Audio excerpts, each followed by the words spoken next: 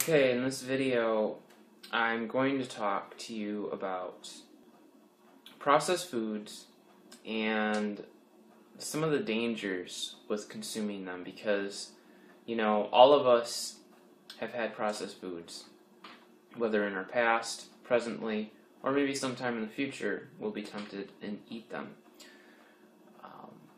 I just want to say right off the bat that I am not perfect with my diet.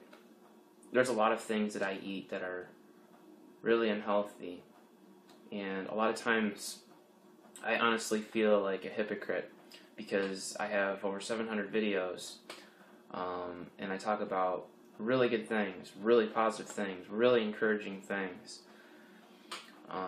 and a lot of times I find myself not even practicing what I preach, and I'm just here to be completely open and honest with everybody that watches my videos. I'm trying to become more healthy and eat better, like so many other people out there. And I think that humility is at the core of what I want people to get from my videos and also from me as a speaker. I want people to understand that, I'm not perfect. I don't have all the answers, but I like to critically think about a lot of things that a lot of other people say. Sure, I'm not a scientist. I don't even have any really education in nutrition or health. But I don't need to either, because I think that using my own reasoning, my own God-given mind, I can critically think about things and come up with my own ideas or theories. And through my own experience, maybe be able to help others and also be able to help better myself and my health. And that's really where I'm coming from. I try to put things together in my mind and analyze things. So that kind of sets me apart from, a lot of the other YouTubers out there because they have a very arrogant way to them. They have a very know-it-all attitude. They have a holier-than-thou type attitude, an unwavering dietary dogma regimen that they follow 100% to the core, but they never, ever really admit to people that they mess up, or that they screw up, or that they're hypocrites, So I tend not to listen to that crowd, because I think if people are really going to take you seriously, they're going to want to know you as an individual. Like if you met the person in real life, like if you came here, you met me, you would know, that I'm completely 100% honest with you guys here on YouTube. And that's what I want people to understand about me, is that, I am telling you the truth here, and that will always be the most important thing, is the truth.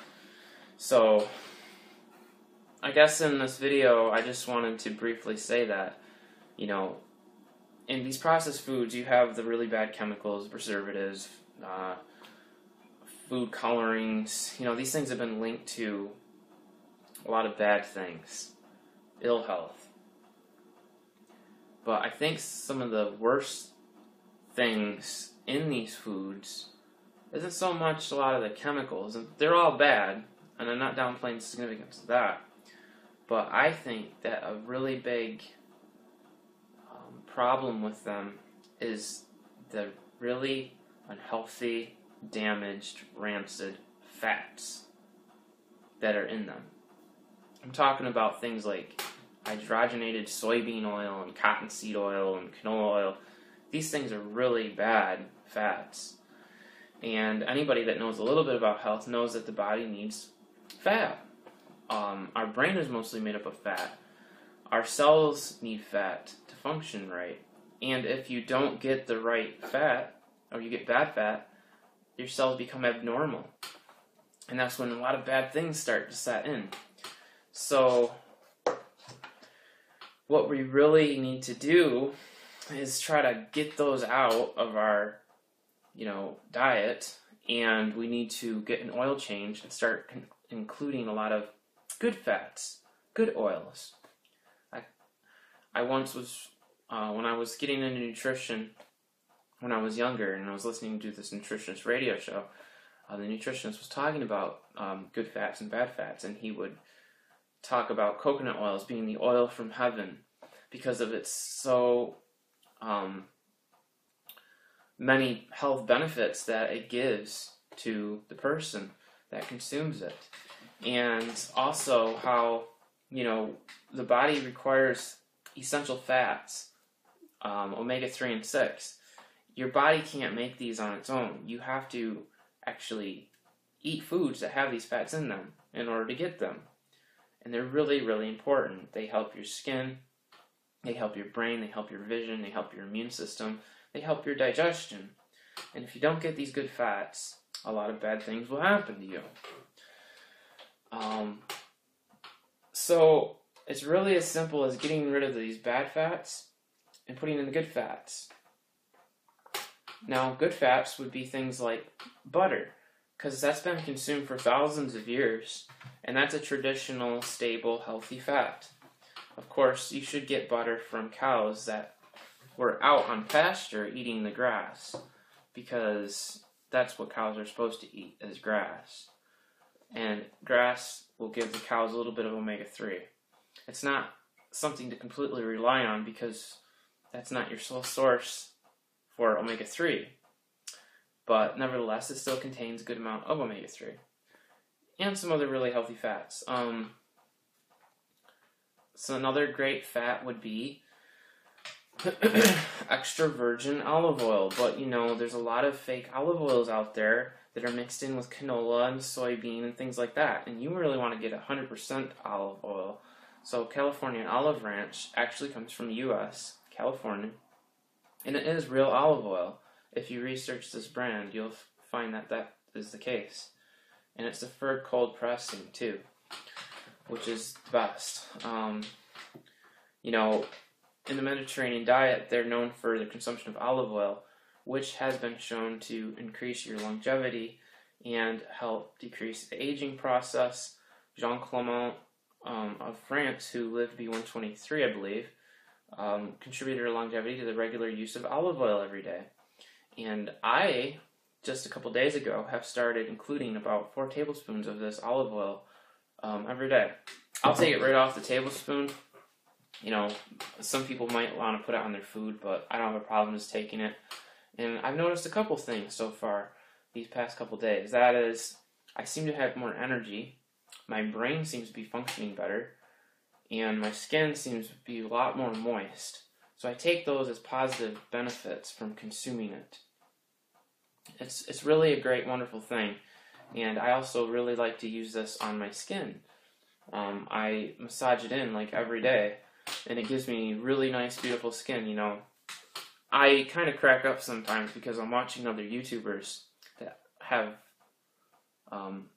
health and nutrition videos. They talk about nutrition.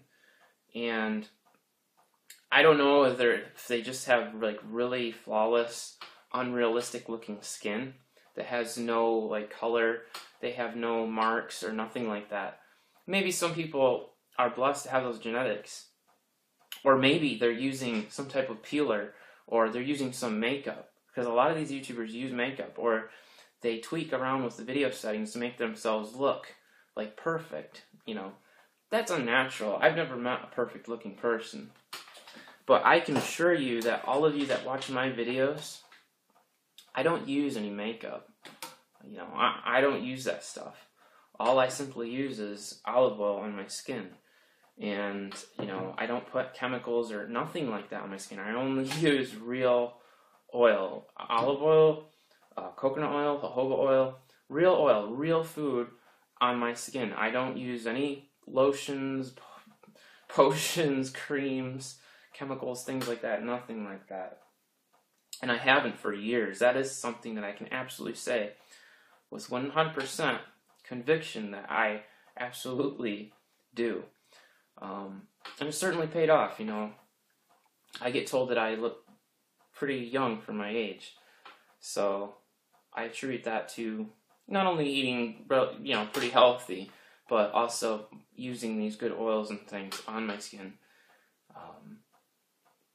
Because a lot of those chemicals and things, they actually will damage your skin when you put them on. So anyways, I use the olive oil, and I also like this extra virgin coconut oil that they are actually selling now at Walmart, and this was 36 fluid ounces, extra virgin organic coconut oil. It smells just like coconut oil, just like a really good brand like Nutiva, because I've used Nutiva, and that's a good brand too. But this was a lot cheaper. It was like $15. But I like to take this internally. I like to put it on popcorn. It's just really fantastic. I've been using coconut oil now for, I'd probably say 9 or 10 years now. And so I think that the coconut oil is definitely helping me with my health. But coconut oil has been helpful in people with dementia, like turning the light bulb back on in their brain so that they can start remembering things again. And it helps boost the immune system because of its high content of lauric acid, which is also found in breast milk, which helps build the immune system when you're a baby. That's why being breastfed is very important. But it's remarkable. It's a fantastic oil, and it's definitely nothing to be afraid of. The more oil I believe that you have in your diet, that's a good high concentration of calories, and that means less sugar and less carbohydrates. Sugar is known to cause you to age, and if you want a stable blood sugar, if you want a lot of good energy, fats are where it's at. At least that seems to be the case for me. Maybe it's not the case for someone else that's watching this. You would have to kind of experiment and tweak your diet around. But nevertheless, the fats are definitely really good for you. And the other thing that's really good is these chia seeds, flax seeds, cold water fish like salmon. They have omega-3 and omega-6, which are essential, meaning that your body, can't make them. You have to get them from the food that you eat. And they're important for having supple skin. They're important for your immune system functioning right. They're important for your digestion. They're important for your vision. They're important for your brain. I mean, people that are on these really low-fat diets tend to have really unhealthy-looking skin, real dry skin, real dry hair, amongst many other maybe neurological problems. It's just a whole host of cascade of things that can go wrong when you don't supply your body with good healthy fat. And I don't think that a fat deficiency is really the problem today in the world, at least not in America. I think the problem more is it's a deficiency of the good healthy fats, because everybody's getting more than enough fat in their diet, but it's the wrong type of fat. It's damaged and it's unhealthy, and that's what's causing people to get fat and sick. Because the body was never designed to eat that stuff. There's just food, and then there's poison, there's things that are inedible, that are non-nourishing. So you want to make sure that you eat real food. And it's really that simple. So I guess the bottom line is make sure that you get these healthy fats in your diet, because in my honest opinion, they are really, really important in your body and in you wanting to become healthier.